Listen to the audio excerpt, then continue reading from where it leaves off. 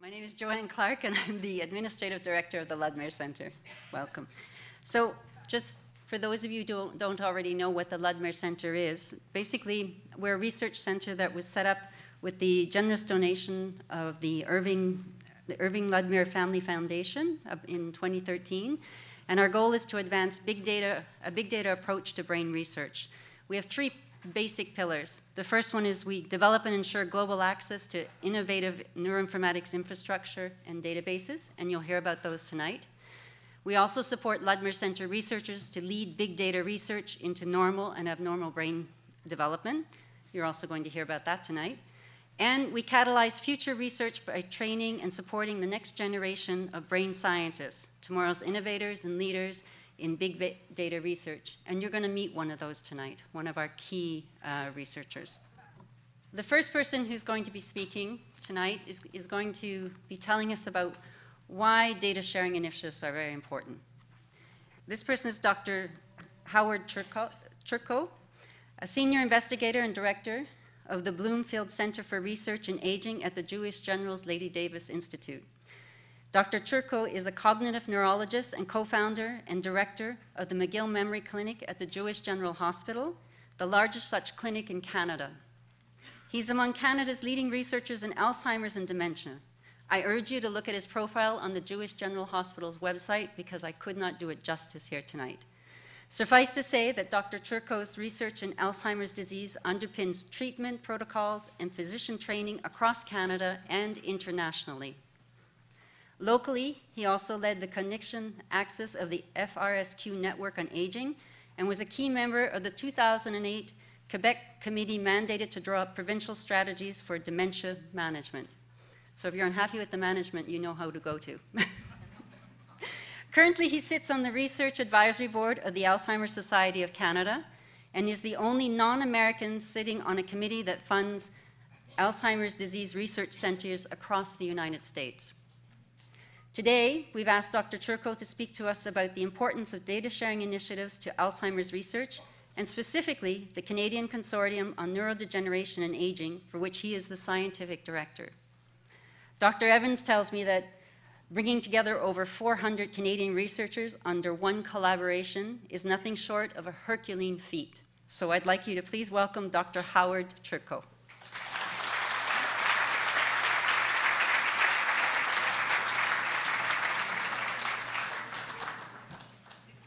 Thank you for that very nice introduction.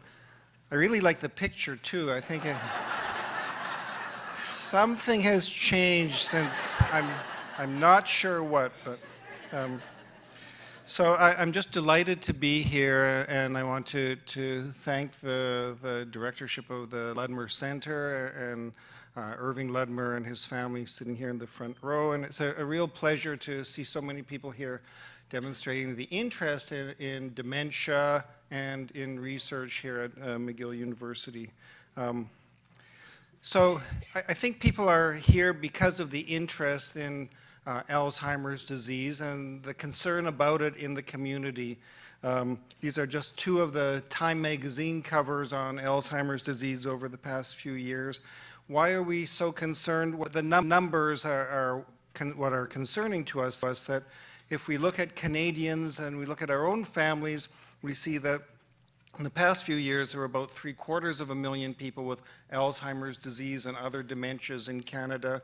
And as the population ages, because as we have an aging population, this is going to more than double over the next 20 years. So this is a big concern, not only for people like me who are baby boomers coming into their senior years, but we're the ones who are now looking after elderly parents, who are worried about, if you're in your 40s or 50s, you're worried about what is coming for me as I get into the older age group. So we're living longer. Alzheimer's and the degenerative dementias we're talking about tonight are diseases of aging. This is the big risk factor, so we have to deal with this in the future as we get older. This slide coming from the Canadian government points out that women are more affected than men, so this is very much a women's issue. And it's very much an economic issue because the number of people affected may double. The price tag for Canada and Canadians is going to go up by a factor of 10. So we have big problems, and this threatens to overwhelm our healthcare system in the next 20 years. The key points regarding dementia are that the cause and causes of Alzheimer's disease and the other diseases we lump under the dementias, they're not known. We don't know the cause of these diseases. There's been no new Alzheimer's disease treatment in the past 15 years. We have no curative or disease-modifying therapy for any of the dementias, but we have tremendous amount of new knowledge. We know more about the time course, risk factors, biomarkers. You're going to hear from Dr. Breitner. And we have potential preventive strategies. So there's all this knowledge coming, a big problem. How are we going to cope with it? And big data is one of the approaches towards trying to find a solution. You should know that Canada punches above its weight in the dementia field. We do better. We're more recognized internationally for dementia than almost any other area of medical research. Nevertheless, the Canadian government spends about 1/10 per capita of what the United States spends and 1/4 of what they spend in Britain and Australia. So we need pressure from people in the public when you're meeting with people running for election provincially and federally to say, what are you doing for dementia and finding a cure for Alzheimer's disease? Unless there's more public pressure, the funding which is necessary is not going to increase. Nevertheless, in 2012, the Canadian Institutes for Health Research, the federal funding body, came up with a dementia research strategy, which had an international component to try to create synergy between Canada and other countries, and a national program setting up what's called the Canadian Consortium on Neurodegeneration and Aging, CCNA. I've been told this is a terrible name, but we're stuck with it, so this is the name we have. So the CCNA is this big organization of which I'm privileged to be the scientific director. It was funded as a 5-year initiative of the Canadian government, and it's going to come up for renewal in 2019. And the idea is to have research to accelerate the discovery and innovation and adoption of new knowledge, trying to aim at prevention, treatment, and management of these diseases of aging. And our goal is to improve the quality of life of individual Canadians living with dementias and ensure that Canada remains and stays at the forefront of initiatives to combat the increasing impact of what we call neurodegenerative diseases. The national base for the CCNA, now I guess I should have a pointer, but the national base is at the Jewish General Hospital in the Lady Davis Institute, where I spend most of my time. This is a map of Montreal showing the involvement of researchers in Montreal, not only at the Jewish General, but other institutions of McGill, the MUHC, McGill University, where we are now, and the Montreal Neurological Institute, where the database LORIS, which you're going to hear about, is based. Somehow apparently it tells us that it takes 1 hour and 37 minutes to drive from all these institutes. This must be, like my picture, I think this is a very old diagram. I don't think you can do this route in 1 hour and 37 minutes. But we also have very big involvement from the Institut de Gériatrie at University of Montreal and Concordia University. So this tries to underline how all the researchers were at different institutions, different universities, were working together to try to find cures now. And this is just a list of the people in Montreal, and you'll see Dr. John Breitner's name is there under the people at the Douglas, and Alan Evans' name under the people at the Montreal Neurological Institute. So the people who are the experts locally and provincially and in Canada are pretty much all involved in this effort. What we've done is set up national teams. We've set up 20 teams, and it might be hard to read this, but they range from teams looking at basic science and genetics all the way to looking at new treatments and germ technology and how to change the healthcare systems to make them more amenable to supporting patients and their families. The teams in blue are the ones led from here in Montreal, and the teams in red deal with sort of social and psychological issues, because dementia is a medical problem, but patients have to deal with things such as stigma, the healthcare system, and things like driving sensation. There are social problems as well that we have to have research on how to handle these. Interestingly, we have one team, Team 20, that focuses on dementia in rural populations and in the Indigenous population of Canada, where we have about 3 times the rate of dementia of everybody else.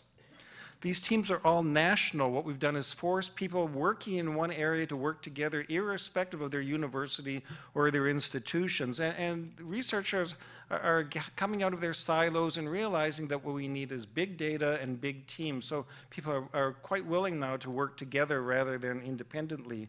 The teams play to Canadian research strengths, and they have a 5-year research program with deliverables they're going to produce during this time. And we're encouraging them, because we couldn't give them all the money they need, they're going to take money from the CCNA and look for funding from other agencies nationally and internationally. Is helping them a lot.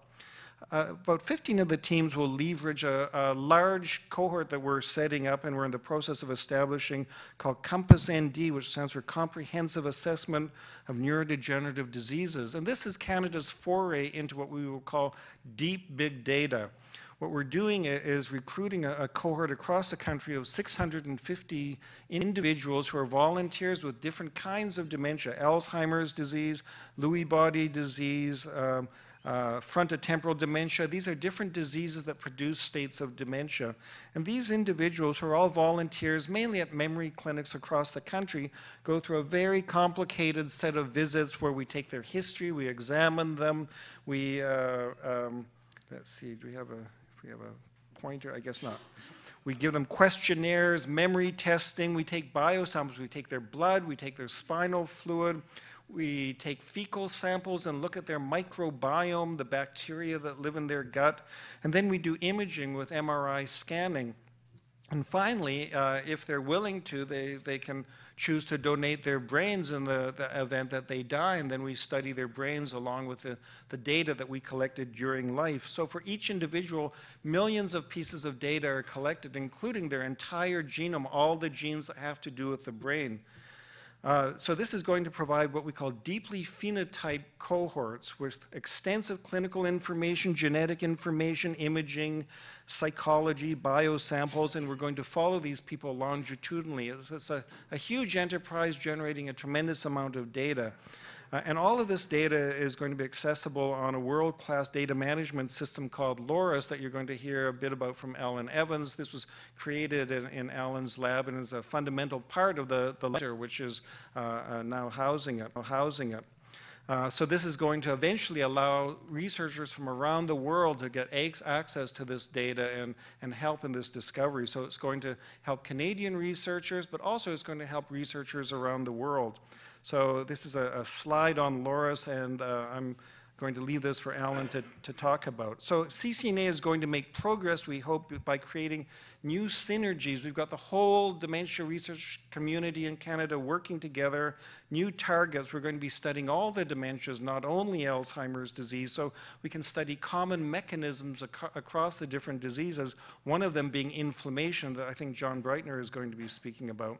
And we're going to entertain new theories of causation of disease and new targets for therapies, which brings us to the ultimate idea, which is developing new therapies and new treatments. I said we don't have treatments for these diseases other than the cholinesterase inhibitors such as Aricept that help some of the symptoms but do not stop the disease. So we want to help the basic scientists working on animal models take them into human studies and trials in humans. And you should know that Alzheimer's disease has been very difficult to devise therapies for. This is a slide that comes from Friends in Pharma.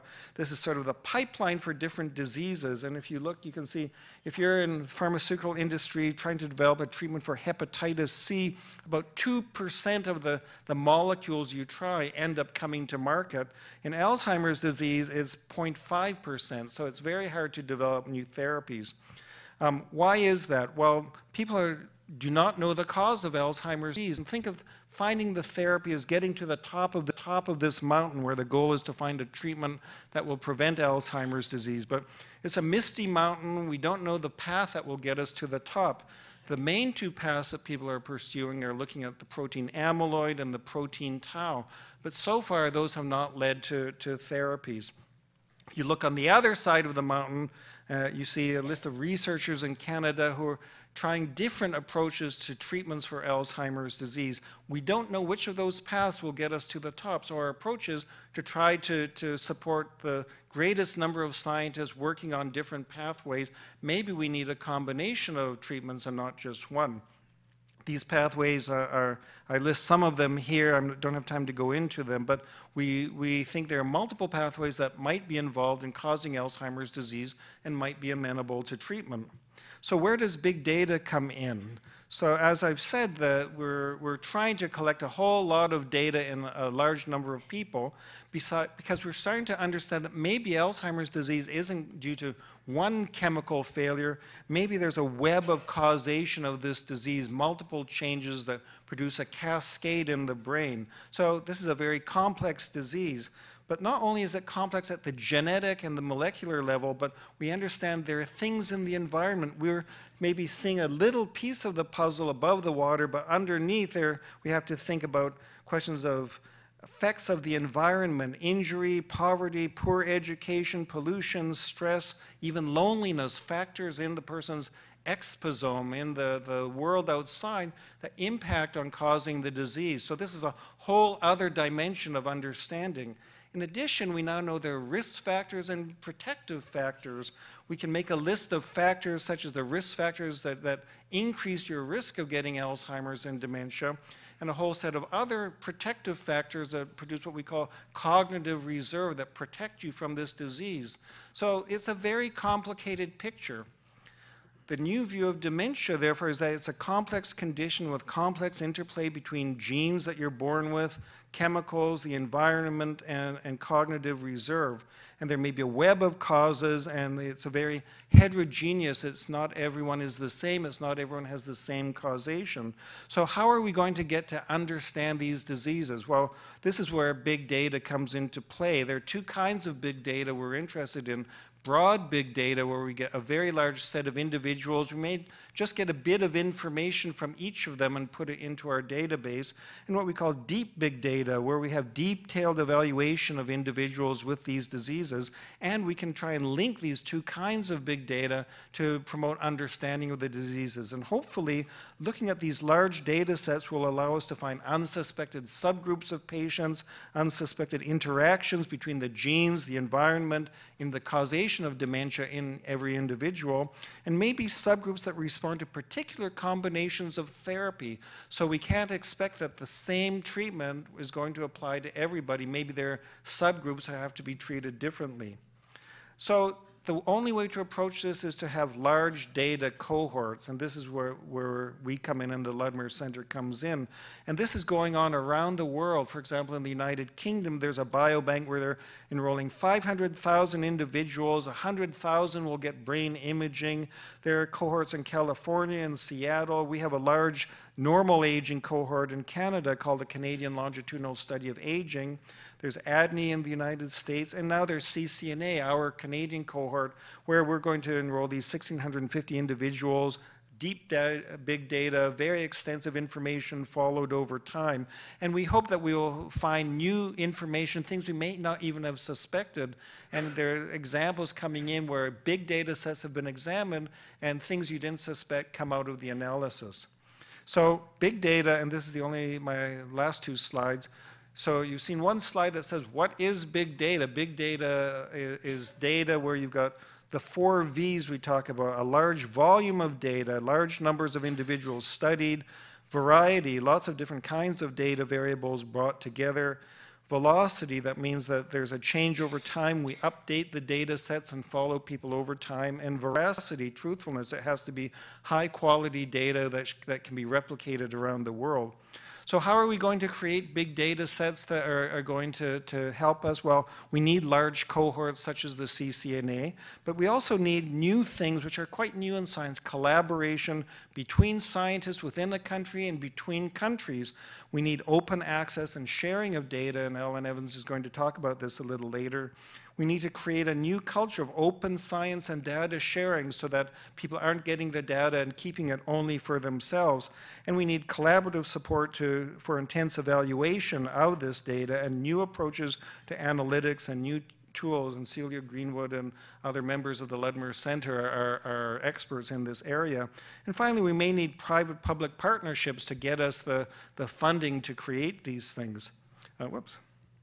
So last slide, what are we doing in Canada then? We're creating these large data sets, and we've established memoranda of understanding and partnerships with other countries, such as the UK Dementia Platform. We're engaging partners to create data dictionaries and other innovations to provide ability to share across platforms and systems and countries. And we're moving into an area where we're funding big data and dementia grants to link data sets with health utilization data and bring us the data on genomics, epigenetics, the exposome, the environment, the bacterial gut flora. And finally, we're bringing in open science initiatives, and I think Alan might speak to this again in a few minutes.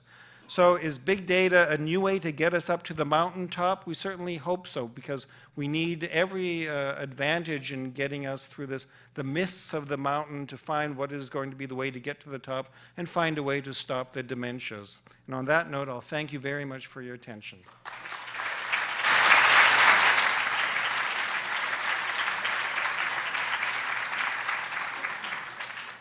Thank you very much, Dr. Turco. Our next guest is Dr. Alan Evans. Dr. Evans is a James McGill professor and director of the McGill Centre for Integrative Neuroscience. He's a 60-member research and informatics team at the Montreal Neurological Institute and Hospital. He's also a scientific director of the Ludmer Centre and McGill's ambitious neuroscience initiative, Healthy Brains for Healthy Lives, which just recently received $84 million under the Canada First Research Excellence Initiative. Dr. Evans' research has developed important biomarkers for the early diagnosis of neurological and psychiatric diseases and pioneered neuroimaging techniques and neuroinformatics technologies that are now universally utilized. Although a leading researcher in neuroimaging, today we've asked Dr. Evans to speak about his lab's neuroinformatics tools and platforms. These informatics tools were initially built to support his neuroimaging research, but thanks to tireless efforts by Dr. Evans, these soon became the cornerstone of multiple big data initiatives around the world. Testament to his global reach, among his staff and researchers, they speak some 26 languages, including, as Dr. Evans is fond of telling us, Welsh, his native tongue. McGill only recently realized the significance of Dr. Evans' neuroinformatics capacity. They've always recognized his brilliance in neuroimaging, but now they recognize that he's really advancing neuroinformatics, and they've taken it to heart and they've made it a cornerstone of McGill's neuroscience initiatives. I also say only recently because as McGill was rather like the parent who woke up one day to realize that their computer-savvy kids had built a multi-million-dollar enterprise in their business and now needed a healthy investment in order to take it to the next level. Anyway, please welcome Dr. Alan Evans.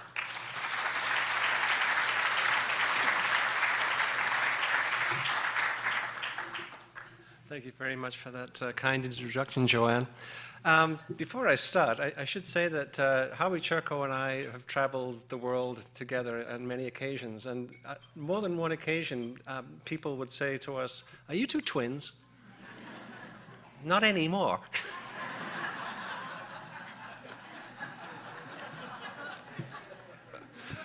I also learned a new word today, exposome, Howie. It's a good word. I'm going to have to make use of that. Normally, I give a talk which is a mixture of nuts and bolts and science sitting on top of that, those nuts and bolts. Well, Joanne took away the strongest parts of my science talk and gave it to Yasser Aturi Medina. Yasser is a postdoc in my lab who I believe is one of the smartest people in the world to describe mechanisms of brain disorders. It's been a privilege to work with him, because most of the time I just say, "Good job, Yasser." You know, you will hear more about Yasser's work in due course. So it's left to me to talk a little bit about the nuts and bolts behind the science. So this is the problem that we face. We have information that goes all the way from molecular and all the way through cellular to behavior and everything in between. Not only that, it's not just the data you collect in your own lab anymore. Increasingly, there's a culture around the world of sharing data that just really didn't exist 10, 20 years ago.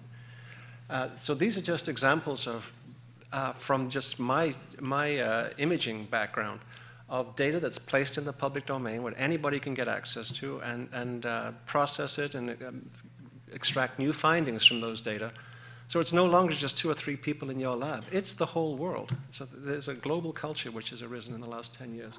And one of those of particular relevance to this group is the Alzheimer's Disease Neuroimaging Initiative, which is a cohort of about 2,000 subjects that were collected across the US in about 60 sites in the US. They collected all of this information and they made it available to the world, and hundreds of papers have come out of this. So it's really accelerated our understanding of dementia in general. How he described the CCNA, same thing in the Canadian context, but interestingly, whereas this was much more restricted to pure forms of disease, CCNA is taking the opposite tack and saying, we're going to take all comers, which will often mean there are comorbidities. Scientifically, in the past, that would have been considered a bad move, because then you have many confounding factors. When we now have the analytic machinery to beat the data to death and extract much more information about the mechanisms of comorbidity, that heterogeneity of the cohort in the CCNA becomes a strength, and I think it makes the Canadian cohort quite unique in the world, and we're only beginning to scratch the surface of what we can extract from the CCNA. But still, we have this problem.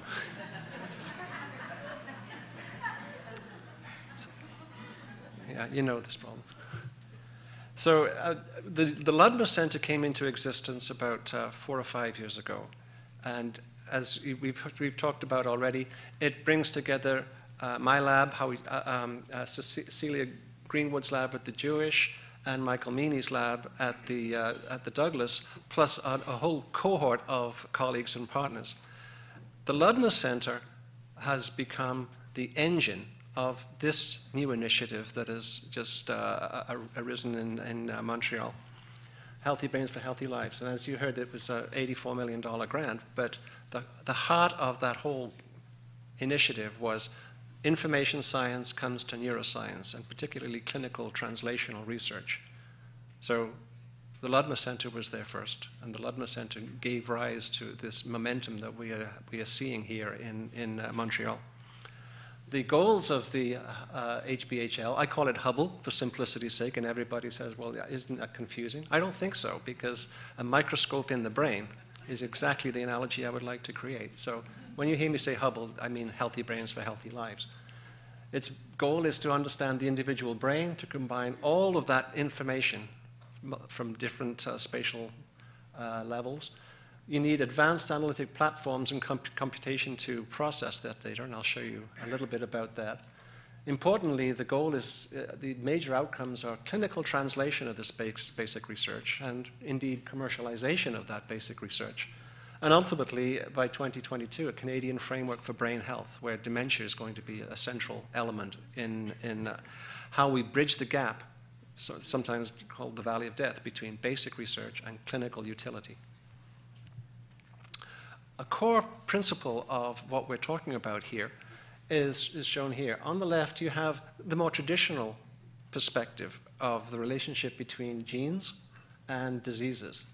The problem is different genes or gene clusters code for different mechanisms, and those aberrant mechanisms can be found in many different diseases. So it becomes very messy. What we're looking at within our big data approach is to use a mechanism-based approach where the gene or gene clusters code for a specific mechanism. Those mechanisms may appear in multiple disorders, but it's the mechanism that is amenable to intervention, whether it's pharmaceutical or genetic, or indeed behavior can be targeted to specific mechanisms. So this is a different way of looking at brain disorders and brain in general. It's a more deconstructive approach. We're breaking it up into its component parts at a systems level, so we can study the mechanisms. Rather than giving rather generic clinical labels to the disorder, we want to break it down into the real nuts and bolts of what's going on. The Hubble organogram is shown here, and I'm privileged to be the scientific director. I think the analogy is I feel like I'm strapped to the front of a train that everybody else is driving, because there are 270 researchers at McGill involved in brain. All want to grab the steering wheel, so it's a lot of fun. So one of the core principles here is that the neuroinformatics, the mechanistic approach to describing brain function, can be applied in many different settings. We're here today to talk about essentially theme 2, mechanism models of neurodegenerative diseases. But en passant, it's the same thing for neurodevelopmental disorders and indeed population neuroscience and the influence of social factors on optimization of brain health. That's a different story. We got the $84 million for Hubble. Interestingly, you might have seen in the news a lot of excitement at the University of Montreal, where Yoshua Bengio's group got $93 million to look at artificial intelligence and big data. Tactically, they didn't talk much about the brain, and we didn't talk much about big data in our applications. Once we got the funding, of course, we got married. So, so now we have lots of interactions between people at McGill and people at UDM who are working together to approach these mechanistic problems with the full artillery of deep learning and the high-performance computational strategies, which didn't exist a decade ago. And we also have our partner in Ontario who got $66 million. That's $250 million into this area. It's a huge investment. Now, NeuroHub. I just talked rather glibly about how we're going to use all of this high-level computational analytics. And to support that, it doesn't happen overnight. This has been a long process of trial and error, and this has been developing for some 20, 25 years. I'll talk about two major platforms that underpin what we're talking about. One is so-called C-Brain. C-Brain is essentially a portal, a computer, your web portal to the entire supercomputing network of Canada. And that's about 200,000 processors across the country. It also gives us access to cloud services, which will become increasingly an important driver. We will probably migrate over the next decade to pretty much all on cloud services as they become more mature and more straightforward to use. But there are very few places in the world where you have an entire country's endowment in high-performance computing is accessible to a particular research community, and that's what the C-Brain portal does. It basically makes it easy for your average researcher, clinical researcher who sits here, who doesn't know or care about the idiosyncrasies of the computational infrastructure. They just want their programs to go faster. At this end, you have, as I said, the big computing or the cloud services and the big data servers, and all the data and the analytic workflows sit there. Your researcher just presses the button and the data gets analyzed typically 10 times faster. And that's all handled by this web portal, which makes all the complexities go away, which is what you want. So your data can be anywhere in the country, the computing resources can be anywhere in the country, and the users can be anywhere in the country. Indeed, these pictures don't do justice because, in fact, the users can be anywhere in the world. The data can be anywhere in the world, and the users can be anywhere in the world. The second platform that I will mention briefly is the so-called LORIS database. This started life to support an NIH study of pediatric brain development. We've grown it over the years to become a support for many multi-site, multinational collaborative projects to bring all the data for any given subject to one place.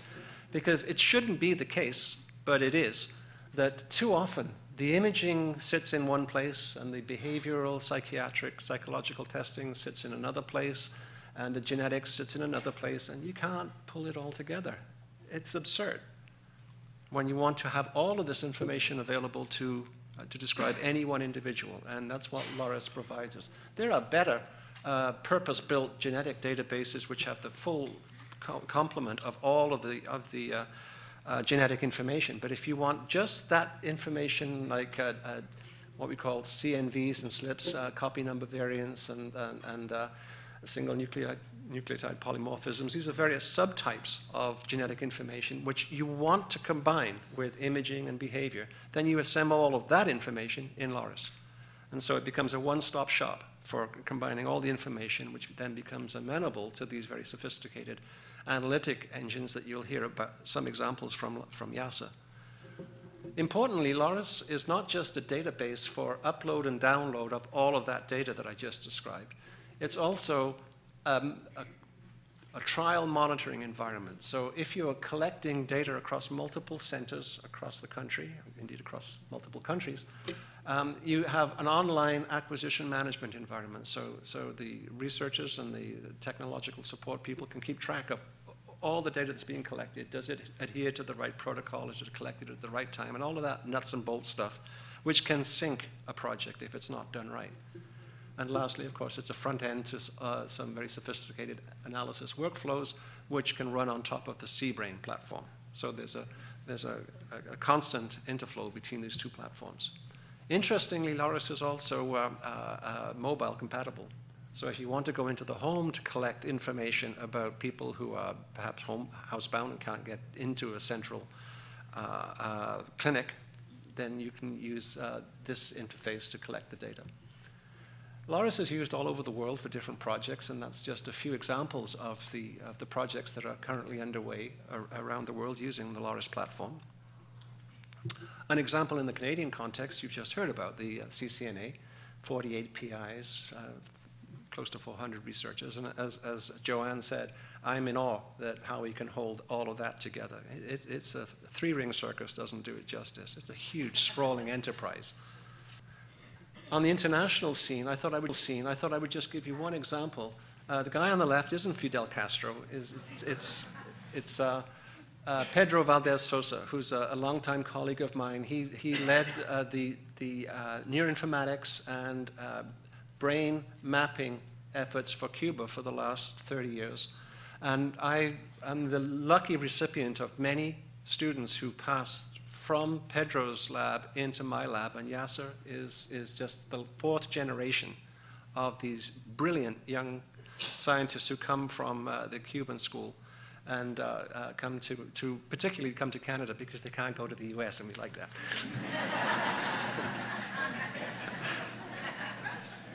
Basically, they didn't have enough money to buy brain scanners, but they had enough money to collect EEG information across the entire population.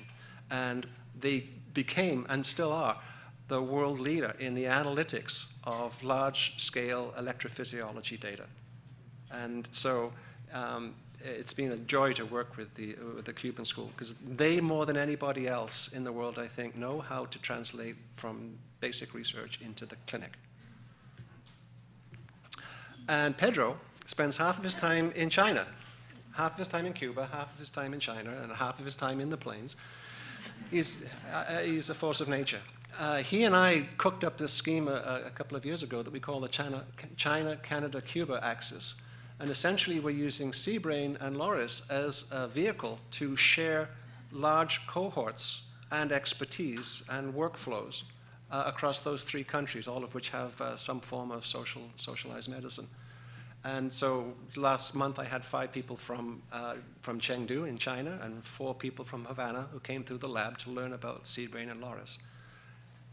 An example of why that becomes really, really important is in China, the predominant form of dementia is vascular dementia.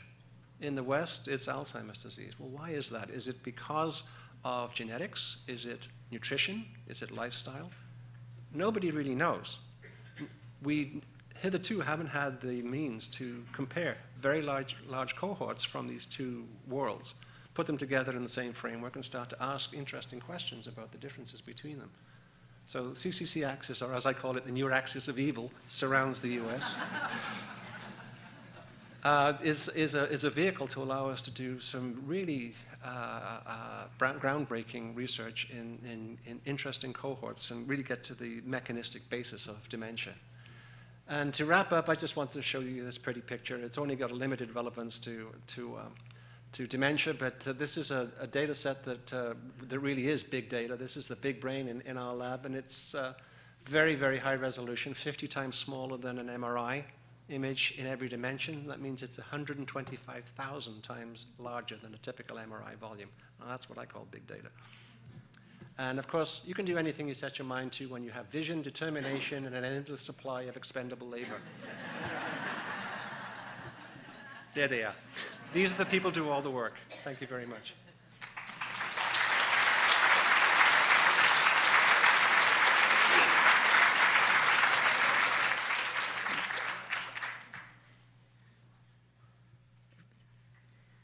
Thank you very much, Dr. Evans. So our next speaker is, as you know, I've mentioned already, one of the Ludmer Centre's goals is to attract young researchers from around the globe and to get them interested in big data research. Our next guest speaker is a perfect example of the kinds of innovative thinkers we're looking to attract to McGill and to Montreal to make it a neuroinformatics hub. A highly sought-after researcher, Dr. Yasser Ituria Medina, is a Cuban national and a Banting postdoctoral fellow in Dr. Alan Evans' lab and at the Montreal Neurological Institute. He's also a postdoctoral fellow at the Ludmer Centre. His main goal is to create brain models incorporating multiple data sets that will enable us to explain both normal brain development and diseases, such as Alzheimer's, autism, schizophrenia, and many more.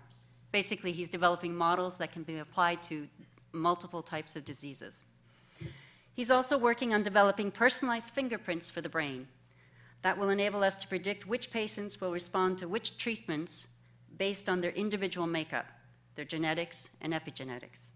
Dr. Evans calls him a force of nature. For someone so young, he has an impressive publication record, including over 45 papers in peer-reviewed journals, and he's constantly generating new ways to look at big data.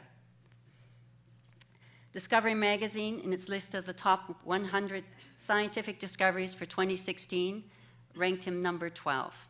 So please welcome Dr. Ituria Medina.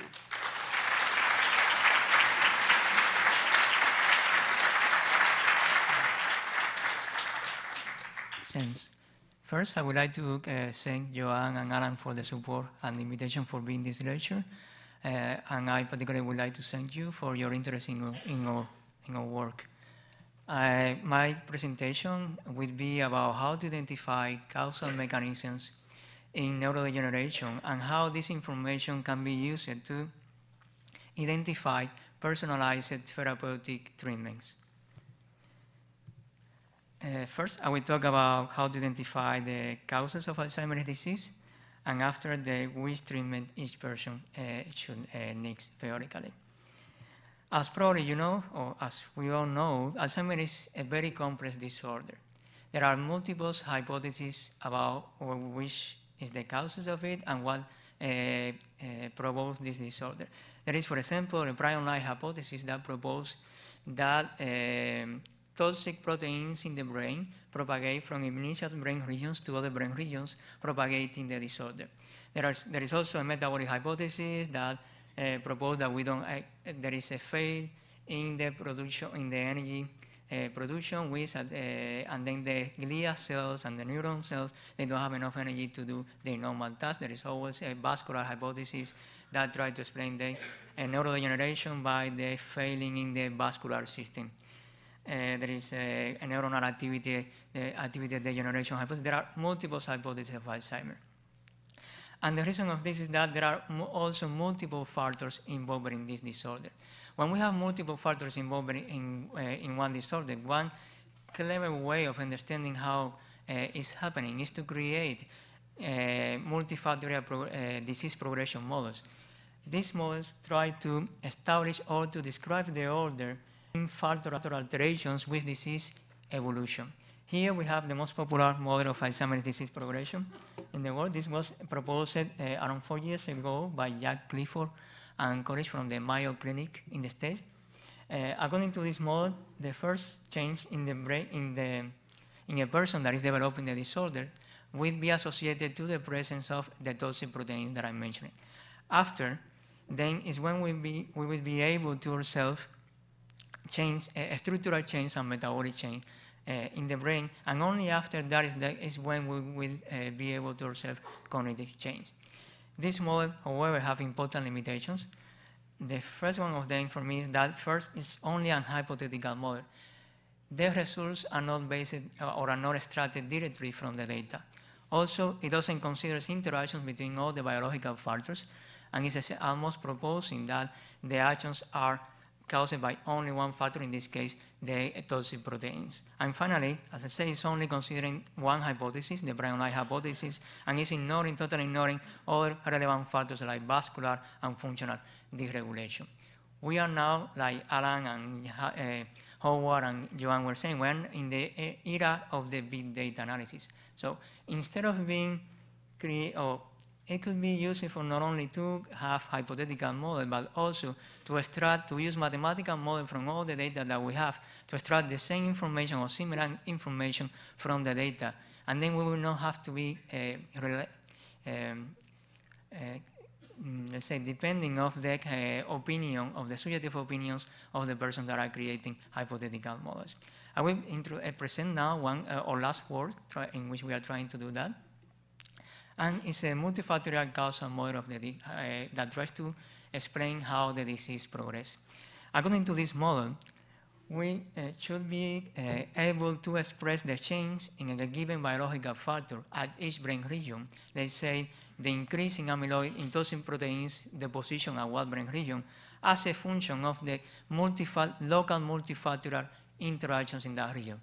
It means that we will have more or less toxic proteins depending on how the vascular system influences the toxic proteins, how the functional activity influences them too, how the structure of the brain changes.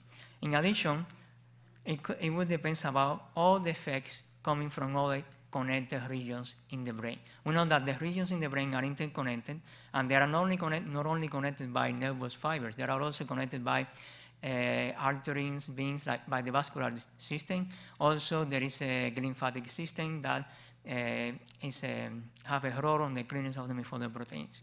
In addition, it will depend on the standard inputs. In this case, internal input means if the person is taking drugs, is it doing physical exercises, which kind of diet is taking the person, which lifestyle is following, environmental conditions. Mathematically, we can translate this schematic model to a set of differential equations. I will not enter in details, but the important is that using this equation and big data, we can obtain relevant biological parameters at the individual level that by themselves will be reflecting or explaining the causal mechanisms of the disease progression. Essentially, what we used to do for each subject is to acquire different imaging modalities. For example, we have here 5 different imaging modalities. We have, in fact, 6, including tau imaging for deposition of the toxic tau proteins. Also, we used to include cognitive evaluations, behavioral data, clinical data. We are extending the model now to include proteins information from the periphery. Once that we have this, we can characterize from a multifactorial point of view the alterations that each patient have, and we can do that at each time point. That, let's say, at each visit that the person went to the clinic or to the lab. Then, applying the model, we can obtain how all the biological factors interact directly, and then we use this information to see which would be the impact that a specific change we have on cognition or on the clinical state of each patient. Because we have a causal model, we also can try to reconstruct the whole history of the disease evolution in that patient. It's going to understand which were the initial causes, which were the events that triggered the disorder. We did that for around 500 subjects from an open access database, and we found that the vascular dysregulation event is the most probable event to trigger the neurodegeneration, at least in this population and across the whole sample. This is a group analysis.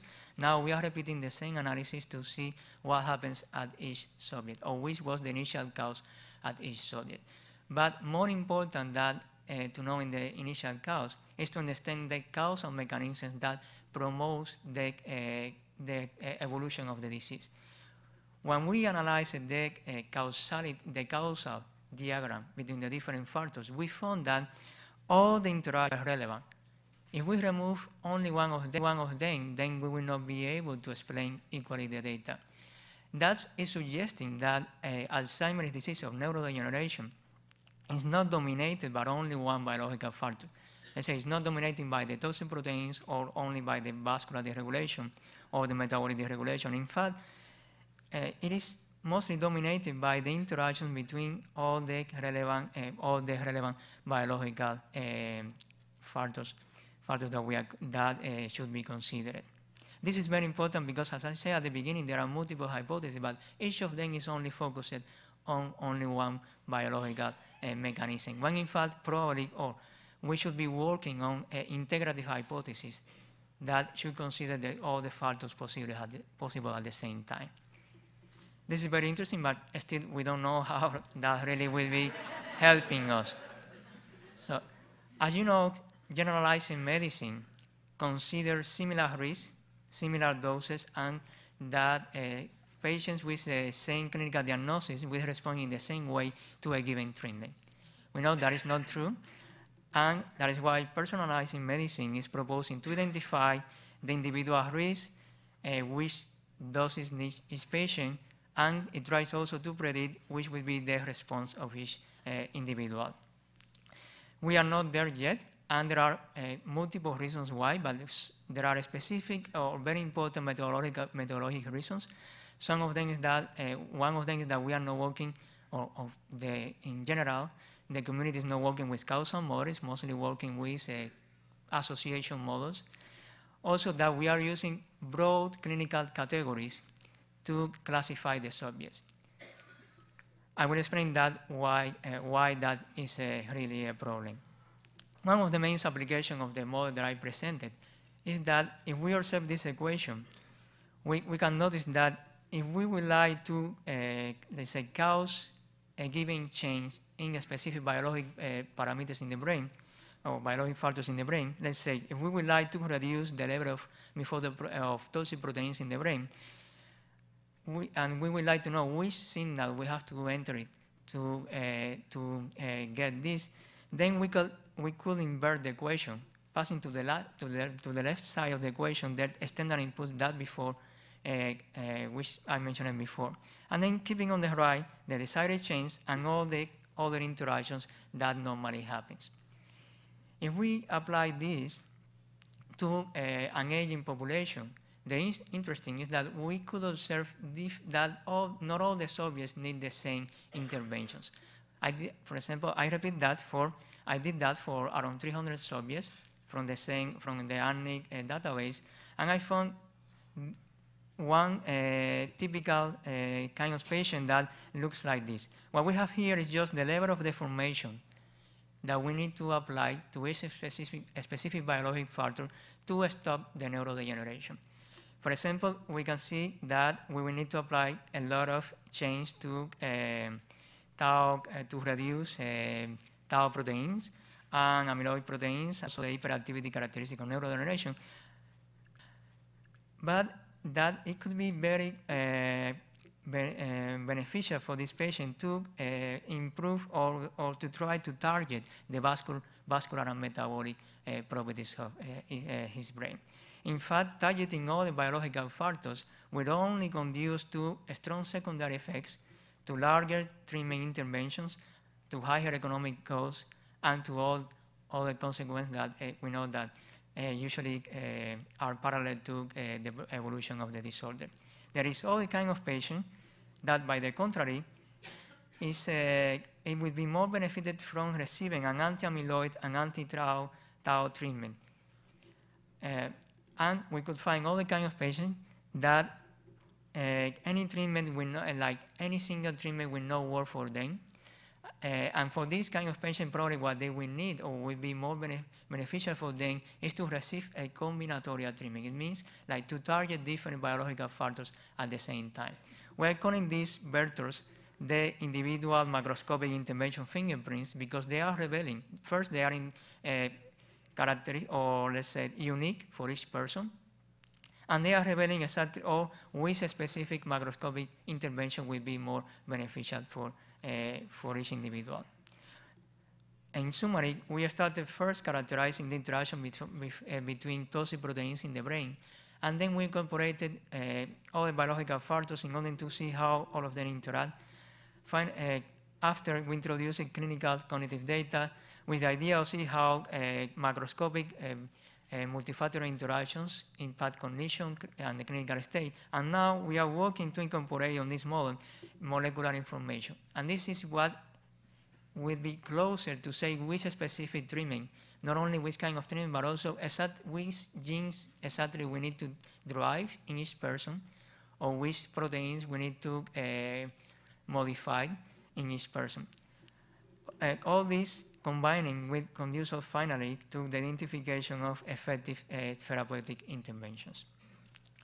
All these tools, we are incorporating them in software that will be available, and we are planning to share it or to have it also running in the C-Brain platform that Alan described before. And it will be, as I said, available to the whole scientific community. It not only will allow us to identify causal mechanisms in different disorders, not only neurodegeneration, but also which treatments will be beneficial, which could be the effects of a specific treatments even before of applying them. This is essentially in what we are working now. Thank you very much.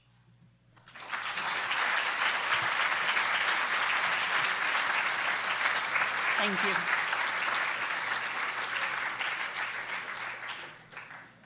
Now, I think you know after seeing that presentation why we need someone so brilliant to actually work with these huge data sets.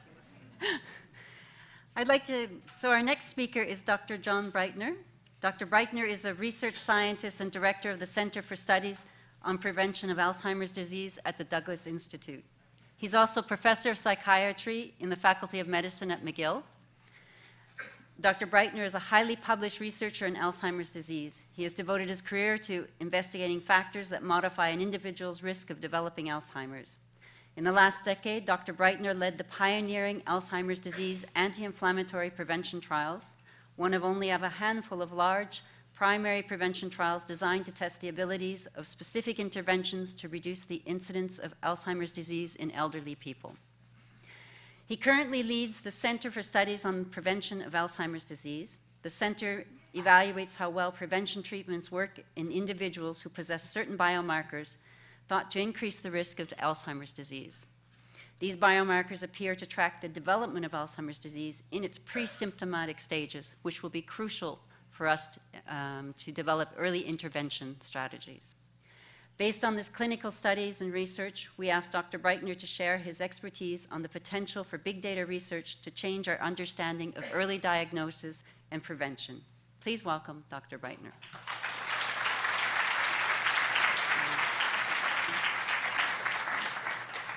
Thank you, Joanne, and I'd like to express my personal gratitude to my drinking buddy, Irving Ludmer, here in the front row. We are actually in a wine and food society together, so I've gotten to know Irving and Freema pretty well over the last year or so. I want to start with a question, if I may. How many people in this room are older than 80 years? Would you mind raising your hand? So maybe that's 40, 50, something like that. Okay. Statistically speaking, I'm not saying it applies in this case, but statistically speaking, 20% of people over the age of 80 have all of the neuropathological hallmarks of Alzheimer's disease in their brains, but they're not demented. And that is an enormous puzzle, but potentially a great clue for how we might think about trying to prevent this disease. Something is special about these people. So I want to start, I'll tell you a little story that leads up to this as a sort of a culmination. And it's just one story among many in efforts to try to solve the riddle of this disease. But the story begins here. Howard already mentioned that we have been interested for many years in the role of inflammatory changes in Alzheimer's disease. And this distinguished Canadian whom you see, Dr. Patrick McGill from Vancouver, in the late 1980s was the first to make a published note of the fact that there is extensive inflammatory change in the brains of people with Alzheimer's disease. And he thought, well, that can't be good because inflammatory change in many circumstances promotes all kinds of tissue damage and other nasties. So he was interested in the idea that preventing this kind of inflammation might very well be a solution to this disease. And indeed, a number of individuals, myself and many others, went out and did studies. There are about 25 studies of this sort that showed that people who were taking anti-inflammatory treatments did, in fact, appear to have lesser incidence of Alzheimer's disease. And that was quite exciting at the time until we discovered that it really wasn't true once you got past the age of 70 or 75. We actually did a large number of different trials, including some showing these medicines that you see on your screen, and the long and short of it is that none of them worked. So we said, well, gee, I mean, how can that be?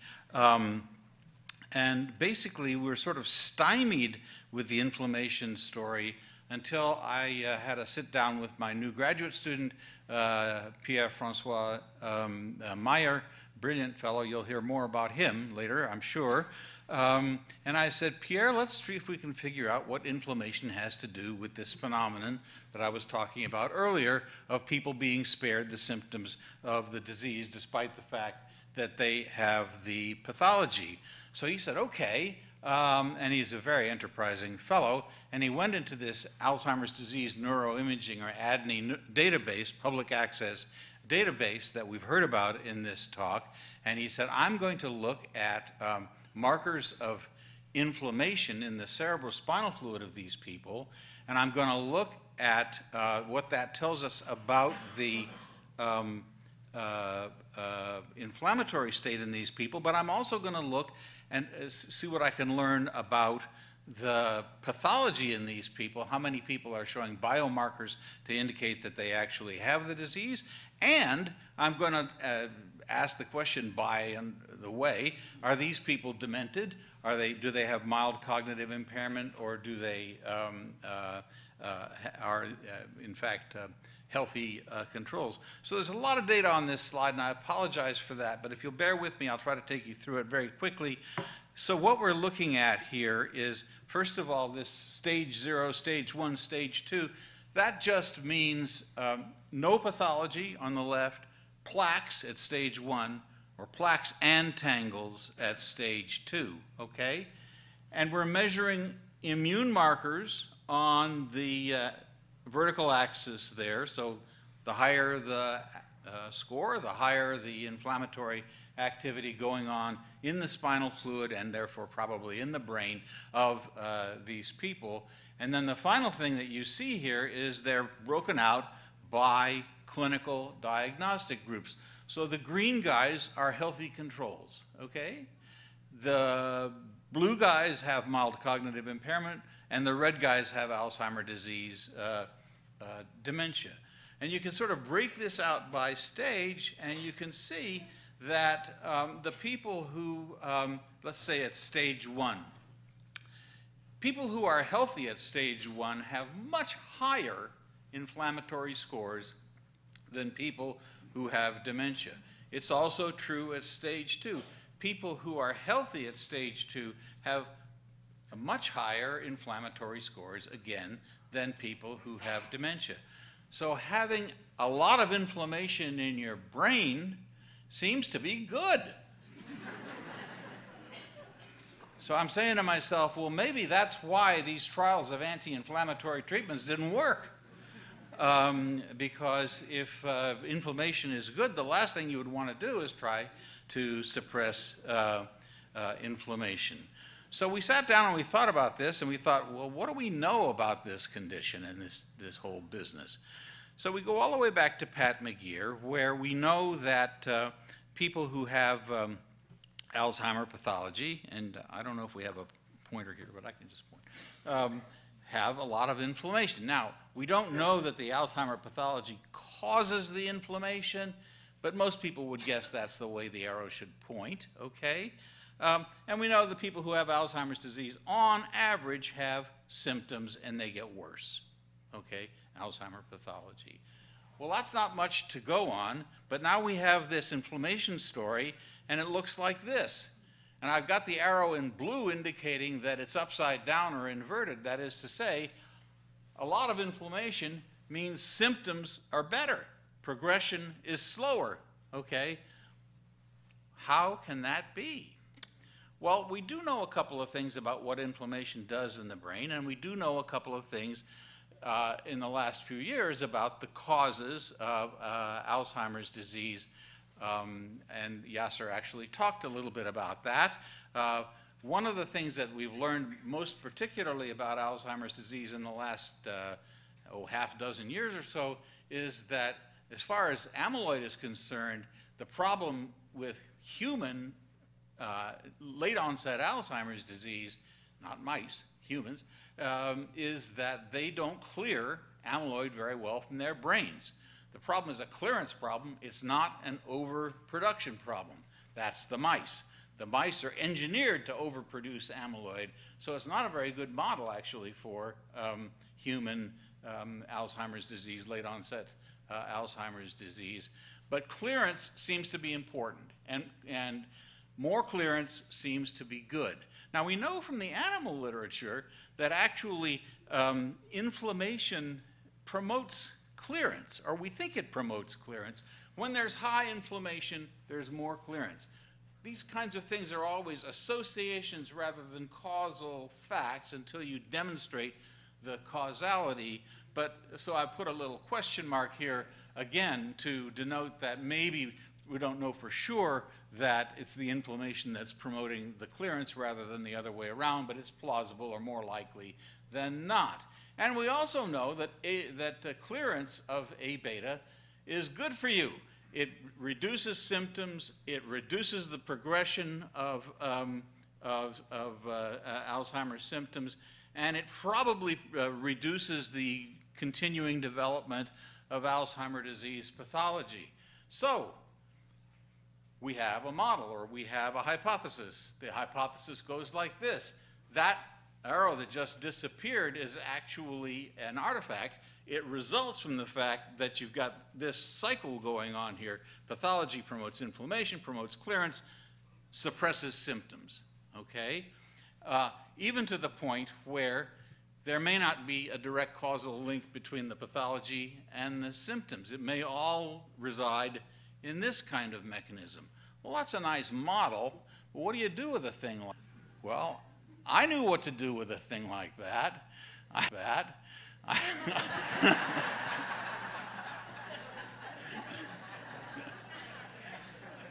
So I said, Yasser, can you do your magic with this? And he said, can I have 36 hours? I said, yes. So he went home and did some magic. And I think I've got the name of the technique correctly written out here. To me, it's Greek to me, but the point is that this is a big data approach that doesn't start with hypothesis testing. It lets the data try to lead us into understanding what's actually going on.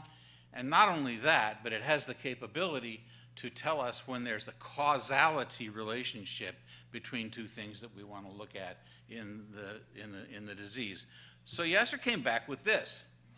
And I thought, oh boy, it's a great Christmas tree ornament. But I'm going to actually point here just so you can see. There's a few, this looks like, I don't know. But what he's done is he's taken a whole bunch of things here along the bottom, factors for Alzheimer's disease, but also, remember we were studying immune markers. So, look over here, okay? Oh, is there actually a pointer? Oh, I don't need that. There's a mouse? Oh, that'll help. Okay. Oh, that's terrible. So look, there's some reassuring things here. What we're trying to look at here is these things in relationship specifically to clearance. Okay, clearance is good. We want clearance. Okay. Well, we know that clearance goes down with aging, and sure enough, it does. We can even tell why it goes down with aging, because this is blue, and that means that this nasty stuff which is a representative of what gets cleared from the brain, is actually down. Okay, and we go across here, and we lost our mouse. Okay, here's an interesting one, ApoE4. So that's the big gene that is the most potent gene for Alzheimer's disease, and E4 is the bad version of that. And look here, this A beta 42 stuff is way, way down, which is bad, means there's no clearance, okay, in people who have the E4 allele. So that's expected. Okay, so we move over here to the immune markers, and we find that this guy and this guy and these guys are all associated with increased clearance.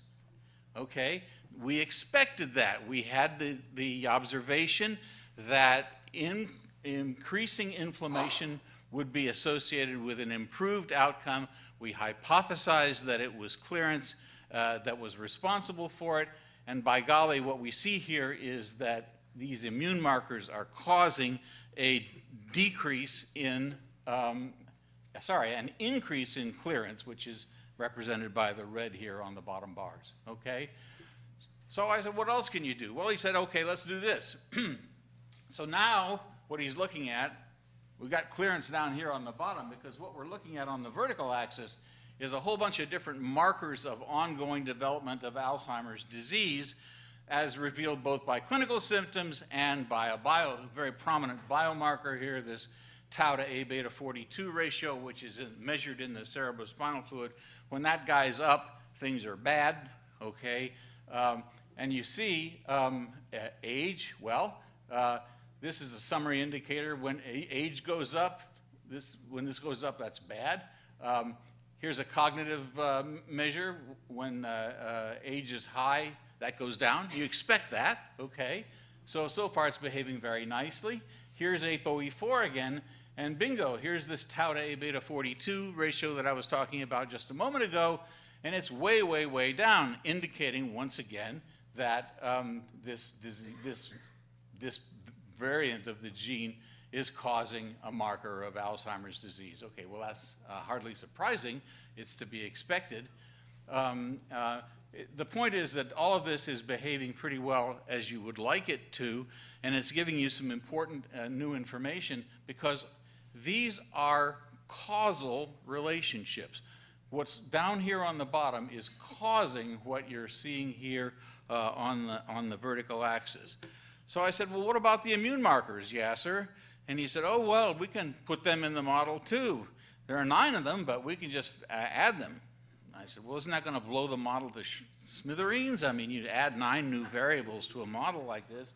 It's pretty delicate stuff. Oh, I neglected to tell you, this is based on 68 samples of spinal fluid taken at baseline from a cohort of people, over 500 people that we're actually following at the Douglas. So this is minuscule amounts of data that's giving us these kinds of expected and fascinating interrelationships. Well, he adds the immune markers, okay, and there's 2 things to notice here. So this immune marker 1, if I'm reading this correctly, is associated with this guy, which is change in the cognitive. So the fact that that's positive means that there's less change, because it's actually a subtraction of the second score from the first score, okay? So basically it's telling us again that this immune 1 that we saw before is causing a positive clinical outcome. Then we go over here to this immune 9 guy. So the thing about immune 9 is not pro-inflammatory. Immune 9 is actually anti-inflammatory. It has the two most powerful markers that we have telling us that, basically this suppresses inflammation. And now what we see here, let me do it again, is, get my mouse back, okay. So here's this tau to A beta 42 ratio thing again, okay. So look here. When immune 9 is up, meaning the anti-inflammatory marker is up, tau to A beta 42 is up. Remember, tau to A beta 42 is bad, okay? So with 68 samples of spinal fluid taken at baseline only, we're able to see all of these different relationships suggesting that immune markers are associated with an improvement in clearance. They're associated with improved outcomes, just as the original observation in the ADNI data set was telling us, and that clearance is associated with, or actually causal to, improved outcomes. So, you know, if we had complete confidence in all of this, we could pack it up and go home and say, basically, we've proved our case. Obviously, we haven't done that. We need to do a great deal more over the next few years. And you can tell your friends at the NIH, because we're writing a grant to try to do that right now. Let me tell you, for a guy who didn't know what big data was or anything remotely like that, to come here and have these kinds of things sort of laid out in front of him just because he had an interesting problem in clinical observations. Well,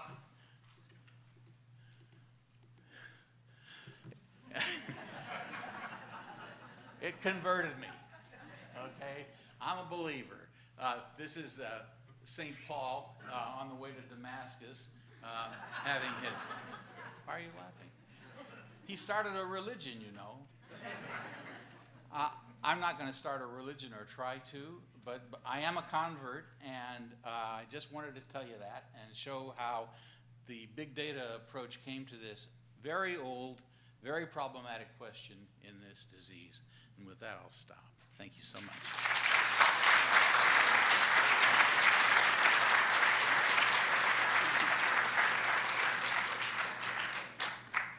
Thank you very much.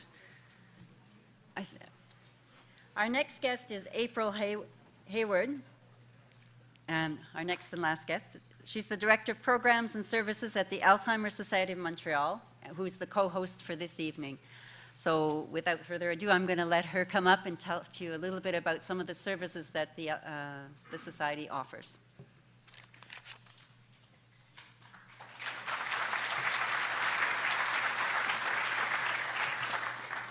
Thank you, Joanne. It's a real wonderful opportunity for us to be involved in this evening. I want to give a special thanks to the Ludmer Centre for partnering with us for this event, and especially to Joanne Clark for all the efforts that go into coordinating this evening. Thank you. Yes. I know I'm the last talk, so I will try to move it along. This evening, we've been privileged to hear about some incredible cutting-edge research that's taking place here in our own city.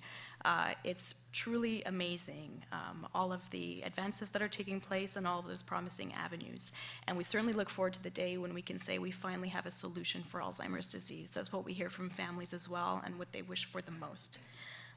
Until that day comes, the reality is that for people who are diagnosed with Alzheimer's disease today and dementia today and their family members, life continues, life goes on. It goes on with an amazing amount of resilience and strength. It goes on often with actually a surprising amount of joy, but it goes on as well with tremendous challenges and with a lot of difficulties. And that's why the Alzheimer's Society of Montreal exists. Life doesn't end when Alzheimer's begins. Right now in Montreal, we estimate that roughly 33,000 people are living with dementia. That sounds like a lot of people already. We know that those numbers are expected to double in only 15 to 20 years. And for each person diagnosed, many more are affected. Spouses, children, grandchildren, I read a statistic yesterday that said at least 2 in 3 Canadians personally know someone living with dementia, and I'm willing to bet that if I asked you to raise your hands here in this room, there's probably a great majority of us that are touched in some way by dementia. Dementia does not come with an instruction manual. It doesn't come with a clear roadmap where we can say, here's what you can expect and here's what you should do. Those things are very gray. It's a very complex condition that can affect each person very differently. At the Alzheimer's Society of Montreal, we certainly don't have all the answers. We don't have this handy instruction booklet that we can give to each person for whom it's going to all be the same. But by equipping ourselves with best practices, by associating with the research community and the education community, we use all of the tools at our disposal and all the knowledge at our disposal to accompany people through that uncertain journey. We adhere to what we call a person-centered approach. That's certainly not unique to us, but when we say a person-centered approach, what we mean by that is seeing the person before their diagnosis, who they were and who they still are, allowing the person to do what they're still capable of doing, choosing to see what they're still capable of doing, no matter what stage of the illness they're at, giving them the time and the space they need to express themselves, and adapting to their reality instead of expecting that they can adapt to ours. The Alzheimer's Society of Montreal is part of a network of Alzheimer's societies throughout Canada. Here in the province of Quebec, there are 20 regional Alzheimer's societies, and all we represent the territory of Montreal. We also have the Alzheimer's Society of Canada that works on national priorities and research efforts, and there's probably a lot of projects in this room that may even be funded by the Alzheimer's Society of Canada. We all share the same mission, which you can read here. I don't need to read for you, but essentially what that means is we provide direct support to people who are affected by dementia, people who are diagnosed and their families. We also engage in efforts to create public awareness and education and provide training and education to anyone who's working with people who have dementia or anyone who encounters people who have dementia. So I'm going to go through our services kind of as quickly as I can. I really urge you to take some of our documentation, which is at the table outside the back entrance there, which goes through more of the details specifically. So this is our team of counselors. They're all a wonderful, knowledgeable, and friendly bunch. One of these counselors is our intake counselor, so he's available on the phone Monday to Friday. He's answering questions, and he's often doing that first contact with people when they're calling us and wondering what to do and what they can get involved in. We also have a counselor that's identified to each territory of Montreal. We divide the territories into 5, the same as the CIUS, if you're familiar with that model. So no matter where you live in Montreal, there's a counselor that's been assigned to your area and whom you can get in contact with. And through the financial support of L'Appui Montréal and through incredible amount of partnerships, these counselors are available to meet with caregivers in more than 16 different locations. So this is a project that's allowed us a lot of flexibility and diversity in the services to really meet families where they are. If there's problems with transport or getting to us, we can go to them. They could provide free confidential counseling, training about the disease, information, resources, and support. Caregivers can also participate in different types of support groups. Educational support groups where they can learn and better understand about dementia and get some practical strategies. Monthly support groups where they can ongoingly support each other, sometimes over a number of years as long as they feel the need. This past 2 years, we developed a specific bereavement support group. This really came from caregivers who came back to us, who after losing the person they cared for, and who wound up seeking support in more general bereavement services, came back to us and said, you know, I feel like my experience is kind of unique. I really didn't feel like I fit in. And we explored the research there and found that grieving experiences when you've been caring for someone with dementia do have a lot of unique features. And along with the organization Maison Montbourquette, we adapted a group to address those needs specifically. They can also participate in a lot of types of educational events and webinars through partnerships, and also some wellness activities such as meditation. We also run what we call Alzheimer cafes. What is an Alzheimer cafe? So it's not just hanging out at your local Starbucks, although it can sometimes feel like that. And you will find in most of them Starbucks coffee, actually. But at an Alzheimer cafe, first of all, it's open to everybody. They're heavily attended by caregivers, but also people with dementia, professionals, and really anyone who's kind of interested in the topic. At a typical Alzheimer cafe, you'll probably have the chance to hear a talk by a local expert on any given topic. We've been super fortunate to have really leading experts coming into our cafes to chat with our participants, including Dr. Churko, and many others, probably cafe presenters are in this room. And it's a chance for people to kind of informally socialize, meet each other, and enjoy themselves. It's a service that they don't have to sign up for. You don't have to divulge any personal information or get on a list. So sometimes people feel more comfortable dropping into this type of meeting than they do signing up for a more formal support group, for example. So that's been a nice success. As people move along in the disease, they need more adapted approaches. And for people in the moderate to advanced stages of the disease, through our respite and stimulation services, they can engage in many types of activities that are stimulating, that are therapeutic, and that are fun.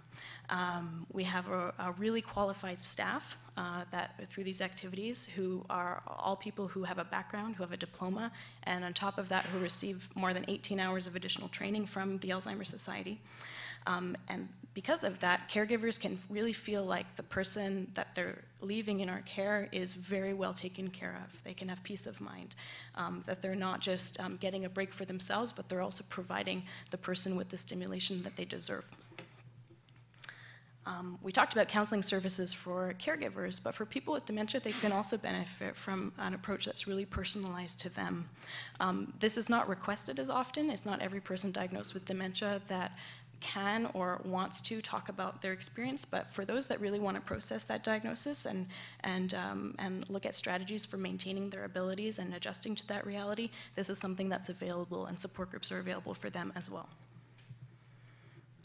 People with dementia at our center in St. Henry can also enjoy a whole range of socialization stimulation meetings. We call these the meetups, the Monday meetups, the Thursday meetups, as well as a new Tales and Travels group with the Westmount Library. This is a really fun program that the library approached us with. So through the theme of travel, participants really engage in stimulation activities, reminiscence, and they do it in a library, in a community context. So participants really love this. Why? Because they're not going to a hospital, they're not going to a care center. When you go to the library, it's a very normal place to meet, to engage in an activity, and to meet other people, and this feels very normalized to them, and they benefit from the adapted approach.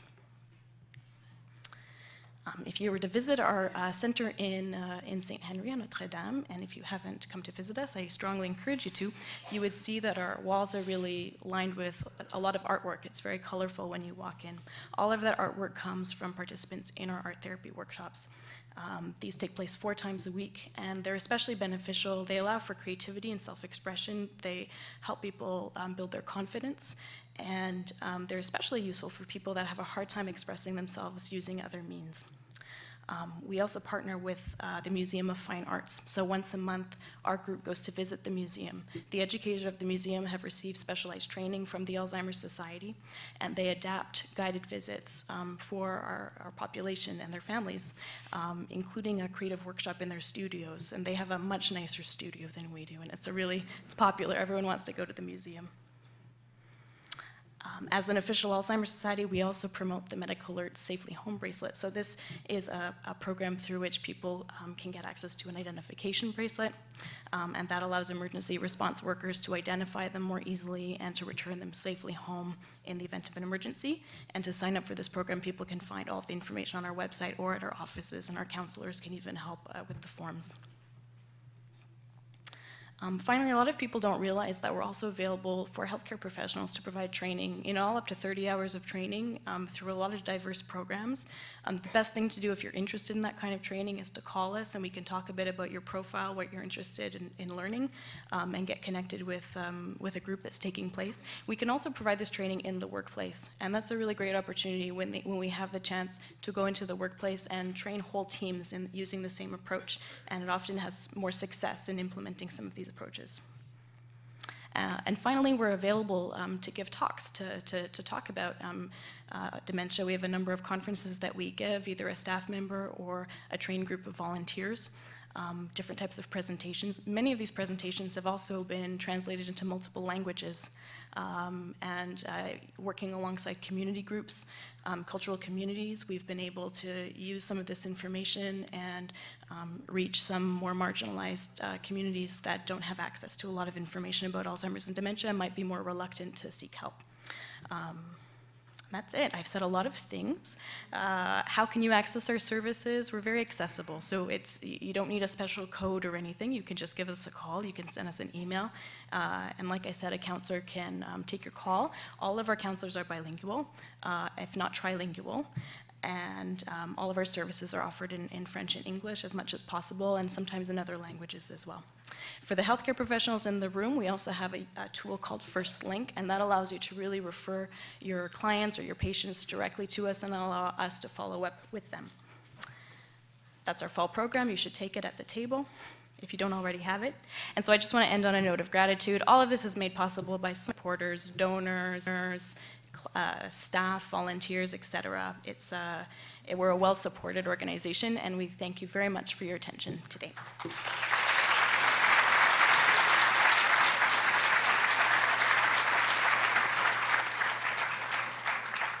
So I'm conscious of the time, so we'll keep the question and answer period very, very short, 10 minutes. What I'd like to happen is we actually have, we've given you cue cards. If anyone has a question they want to ask, please write it onto the cue card.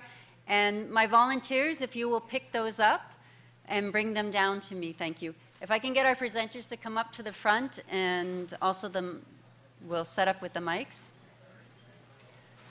And while we're doing that, I want to take this time to thank all of the volunteers who helped make this possible.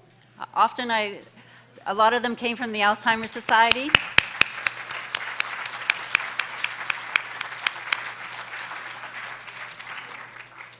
I have to tell you, even some of them called me up at the last instant and said that, oh, can we still get in to see it? And I said, are you a student? And they said, yes. I said, do you want to volunteer?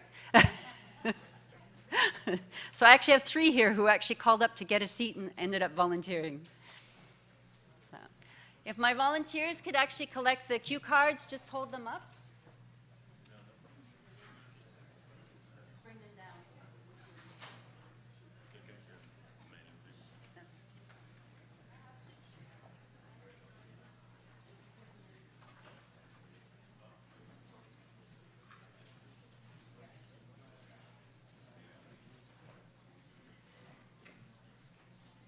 So Dr. Evans is going to read out the questions and direct it to the person he thinks is best situated to answer that.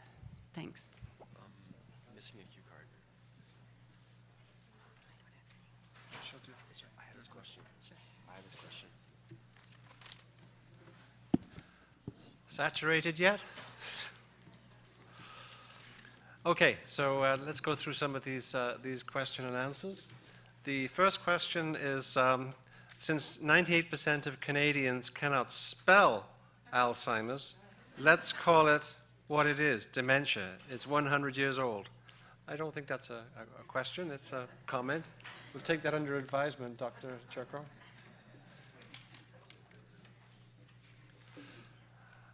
Has any link been found between hyperactivity and later dementia and Alzheimer's disease? Howie?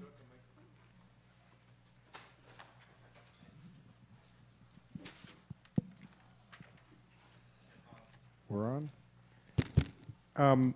There really hasn't been a link found between hyperactivity in children and Alzheimer's disease at this point.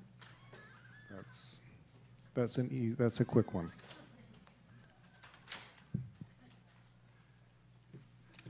Okay. Is there a correlation between the level of brain inflammation cortisol levels? Are you measuring basically CSF or SED rate correlations? So this is a somewhat different kind of inflammation than we're used to thinking about when we talk about things like arthritis. This is called innate inflammation. It's mediated by specialized cells that are in the brain. They secrete things locally. Those things do find their way into the cerebrospinal fluid, and that's where we measure them. This question about cortisol levels, no, there's no direct correlation between cortisol levels and these kinds of inflammatory markers. cortisol levels go up and down very quickly. These markers tend to be relatively common because they reflect the ongoing metabolic activity of the brain and the ongoing cellular innate immunity that's in the brain. So you wouldn't necessarily see a SED rate going up, and you wouldn't necessarily see changes in cortisol level with this. Although I should say that that's not 100% flat-footed certainty, but I would not expect it. Next question. What is the difference between dementia and Alzheimer's disease? I'll take that one. There are many different types of dementia. Alzheimer's disease is one subtype of dementia. In the US, one can do SPECT scans in your 50s and determine if you have plaques. Can we do them here? So it's not SPECT scans, it's PET scans. They're a slightly different form of scans. This is interesting. There's PET scans have been around for how many years? PET scans? PET scans. 30 years. The first PET scanner in Canada was actually at the Montreal Neurological Institute. But the development that has been a big breakthrough in the past 12 years was development of injectable ligands that bind to the amyloid in the brain. So they're attached to a radioactive molecule. They're injected intravenously. They go to the brain. They bind to the amyloid in the brain. And it's a sensitive test that shows if you have amyloid in the brain. Now, what does that mean? Does that mean you have Alzheimer's disease? It turns out that you can live to be 80, 90 years old. You can have a positive amyloid scan with amyloid in your brain and not develop dementia. So just having amyloid in the brain does not mean that you are going to get dementia. But if you do get dementia, it's almost certainly Alzheimer's disease, because Alzheimer's is typified by amyloid in the brain. On the other hand, it's now clear that you can take people in their 50s and 60s and do a scan and see amyloid in the brain, even though they have no memory problems, and this does increase, it's associated with an increased risk of going on and getting Alzheimer's disease. So what do you do with these scans? In the United States, they've decided that people can get these scans done, and their Medicare can be billed for it. And there's actually a big study going on now, $40 million study, to see if we let people get these scans, which cost about $4,000 a piece, will it make them healthier? Will it help doctors to take care of them? Will it change their management? In Canada, we've remained quite skeptical that although it's interesting for the doctors and academically and very important in research studies, is it really a good use of healthcare dollars right now to get these very expensive scans in potentially everybody over age 65? So these are now available in the United States, and we can do them in Canada. It's just that at this point, Medicare, there's no province in Canada where Medicare has decided to pay for them. And the doctors haven't even recommended, when we meet and had a consensus conference on recommendations for government, we didn't recommend that they be paid for. So the status of these scans, it's sort of right now more of an investigational tool in Canada. Can somebody clarify the difference between vascular degeneration and Alzheimer's disease? Perhaps, Yasser? Alzheimer's is more related to the presence of amyloid and tau, and vascular is related to the deficiencies or alterations in the vascular system. It is not very clear yet how much vascular dysregulation influences Alzheimer's, but there is a theory saying that in fact they are together or they are very similar. However, the classic vascular dysregulation or vascular dementia these patients only have vascular proneness. And the classic Alzheimer's, what these patients should have is only a very characteristic pattern of amyloid deposition in the brain and tau deposition. In spite of the durable nature of the beta amyloid proteins, have there been any efforts to develop treatments which hydrolyze or otherwise break down these plaques? If so, of what kind? I think it's interesting to note that it's not clear that plaques are in fact a bad thing. What we think is the toxic aspect of beta amyloid is soluble amyloid. It's floating around in the brain. They can attack different important aspects of brain function. It may be that the plaques themselves are a protective mechanism. They're taken out of the soluble milieu and deposited in plaques, but they can't do any more harm. The increased clearance story that you've heard about today, it may be not that it's clearing plaques as such, it's clearing the soluble amyloid that might be the important element. John? It's probably worth mentioning, though, that many of the trials, the vaccine trials in particular, that have been attempted to treat this disease, it's been shown that these vaccines are actually successful in getting rid of the amyloid, the plaques and the like. So plaques are not actually there forever. They're in dynamic equilibrium with the stuff that's going on around them, and you can get rid of them. The problem is it doesn't do any good. As I said, it may be that plaques are a good thing. Has any link been found between hyperactivity and later dementia or Alzheimer's disease? There you go, a working example of what we're studying. Will the slides used in your presentations be available? If so, how? I believe yes. And through the Ludmer Centre. Through the Ludmer Centre. Another message to everyone who registered. If you haven't registered and you're here, just contact me. Explain why China has mainly vascular dementia. Can't.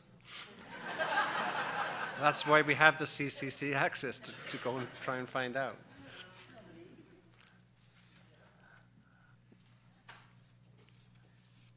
And does the province or Canada have a prevention strategy? I think we've heard a lot today about different elements, but I think the question is there a unified strategy?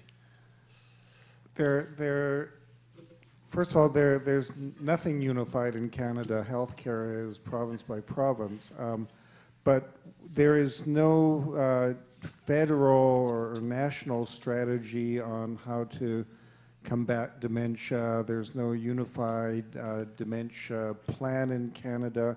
There have been some provincial plans. So the Howard Bergman, who's based at the Jewish General, led a group of us to devise a plan suggesting for the Quebec government, which is how to put into place care at the primary care and how to better change the system to make it easier to diagnose dementia and easier to take care of people with dementia.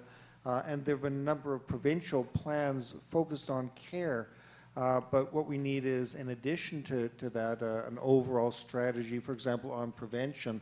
You know, as was mentioned, we have some clues about things that may be useful in prevention, and those range from things like education and diet and maybe some dietary manipulations, avoiding head trauma, exercise, social engagement, intellectual activity, all these things that have been shown to be associated with lower or later incidence or occurrence of dementia. But we don't really know the dose or how these have to come into play. People ask me if I read that wine can prevent dementia, how much wine should I take and what time of day, and you know, should I take it with anti-inflammatory agents or with orange juice? And how about, do I need chocolate? Can I put chocolate in the wine? So what we need is large-scale, probably international prevention studies to see what's the combination, the dosage, the timing, what people can do, because people want to know, what can I be doing now to prevent dementia 20, 30 years from now? And this is what is lacking. There is again, there was a bill passed in Parliament to create a national dementia strategy, and this was passed in the springtime, so we're still waiting to see anything come of the bill and see whether the government is going to actually say this is worth putting money into developing. So in the interest of time, I'm going to wrap things up. The question here is, what can we do to prevent Alzheimer's or dementia disease? I think you've just heard the strategies that we're developing. Is Alzheimer's related to genetics? I think you've heard yes. Certainly many aspects of it are. And I think this is a fascinating question. Do we know why women are more affected? There's two theories. So the simple answer is that women live longer than men, and the older you are, the higher your risk of developing Alzheimer's disease. So right there, it probably accounts for a substantial portion of it. But there's actually more to it than that. If you look age by age at the rates for women and for men, they are identical up until about age 80. And after age 80, the women develop the disease, at comparable ages, develop the disease at higher rates than men. Now, there's speculation and theory about why that should be the case. One common theory is that having menopause is not good for your brain. I can't speak from experience on that. I'm not touching that one. But there's a lot of evidence that estrogen deprivation is injurious to nerve cells. And there's some evidence to suggest that the effects of that are delayed for 20 or 30 years, which would make sense in as much as we know that the disease, Alzheimer's disease, goes on for about 20 or 30 years and before people actually have dementia. So that's only a theory, but there are differences in the rates after age 80. I think you want us to stop, right? So I apologize to other questions that are still here, but we could be here all night, and I've been given the hook by the boss. So thank you very much for your questions, everybody.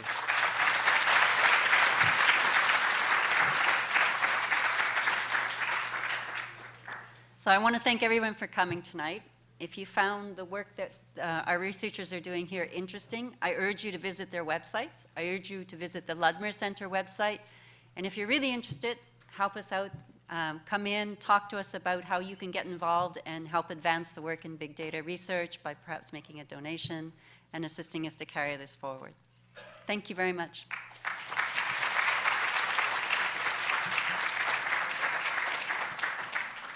And thank you to my speakers.